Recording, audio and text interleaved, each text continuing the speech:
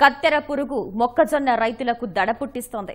పైరు ప్రారంభం నుంచే దాడి చేస్తుండటంతో రైతులకు పెట్టుబడి ఖర్చులు పెరిగిపోతున్నాయి. తూర్పుగోదావరి జిల్లాలో వివిధ దశల్లో ఉన్న మొక్కజొన్నను కాపాడుకునేందుకు రైతులు అవస్థలు పడుతున్నారు. కొన్ని చోట్ల పంట వెన్ను దశకు చేరుకున్న పురుగు తినటం వల్ల విత్తులు వచ్చే పరిస్థితి లేదని ఆందోళన చెందుతున్నారు.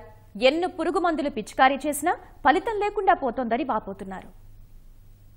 కత్తెర పురుగు మొక్కజొన్న రైతులను వణికిస్తోంది. తూర్పుగోదావరి జిల్లా జగ్గంపేట, పిఠాపురం, పెద్దాపురం, ప్రత్తిపాడు నియోజకవర్గాల్లో ఎక్కువ శాతం రైతులు మొక్కజొన్న పంటను సాగు చేస్తుంటారు.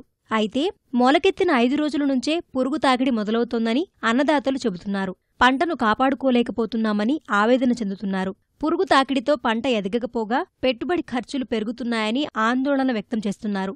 కత్తెర పురుగే పంటను నాశనం చేస్తోందనుకుంటే కోతుల బెడద కూడా పెరిగిపోయి దిక్కుతోచకుందని బోరుమంటున్నారు.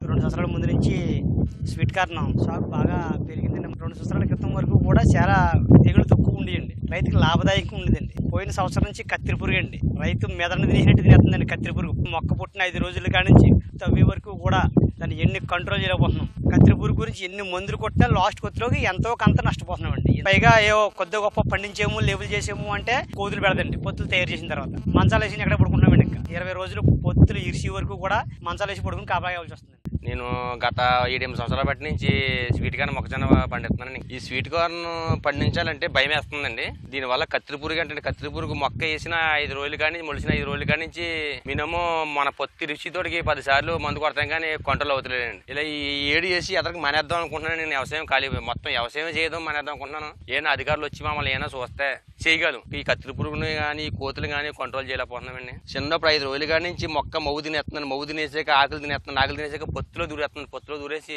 మొత్తం పొత్తు పాడు చేసేస్తుందండి. వాళ్ళని పెట్టుబడి పెడుతున్నాను. ఎకరానికి వచ్చి మినిమం 40-50 వేల రూపాయలు పెట్టుబడి పెడుతున్నాం. ఆ పెట్టుబడి డబ్బులు చూడలేకపోతున్నామండి. ఎన్ని మందులు కొట్టినా కూడా కంట్రోల్ అవుతలేదండి.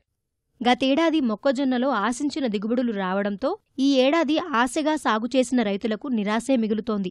ఆకు, కాండం, మువ్వ ఇలా ఎక్కడ పడితే అక్కడ చేరి పంటను నమిలి మింగేస్తున్నాయని రైతులు చెబుతున్నారు. పురుగుమందులు, కూలీ ఖర్చులు, కౌలు సహా ఎకరాకు 40,000 రూపాయల వరకు పెట్టుబడి అవుతోందని, పురుగు ఆశించడం వల్ల పైసా కూడా తిరిగి వచ్చే పరిస్థితి లేదని దిగాలు పడుతున్నారు.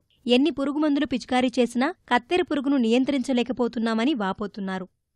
ఈ పురుగు గురించి వ్యవసాయం అయితే మనం బాగా దారుణంగా అయిపోతుందండి. మొత్తం కత్తి పురుగు పట్టిన కాడి నుంచి అంత దారుణం కాదండి. 4 రోజులకి కొట్టకపోతే మాత్రం మేకల కంటే అన్యాయంగా తినేస్తానండి. వాటికి ఎంత చేసినా కూడా ఎన్ని మందులు కొట్టండి మా తరం కాపోతుందండి దానికి ఆబ్జెన్కి. ఇంకా వ్యవసాయం అంటే మనం మా దారుణంగా ఉందండి. జోన్లో తయారైందండి. ఇది మా శాశ్వతలో పెడుతున్నాను పెట్టుబడి. పెట్టాక పెట్టింది వస్తే చాలు అని అనిపిస్తుందండి. పెట్టింది కూడా వస్తలేదు. ఆ జోజం ఎలాగ ఉందో ఇది అలాగ తయారైందండి. మొక్కజొన్నకు వచ్చి కత్తెర పురుగు విపరీతంగా పడేస్తుందండి. కత్తెర పురుగు ఇంచుమించులేంటే 4 రోజులకి 5 రోజులకి కొడితే గానీ పంట చేతికి వస్తలేదు. అది కొట్టకపోతే కనుక లాస్ట్కి వచ్చి పొత్తు మీద ఎక్కేసి పొత్తు పోద్దండి. ఇంకా అది మనం ఎంత పని చేసినా కూడా ఆ పొత్తు పక్కన పాడేయవలసి వద్ద.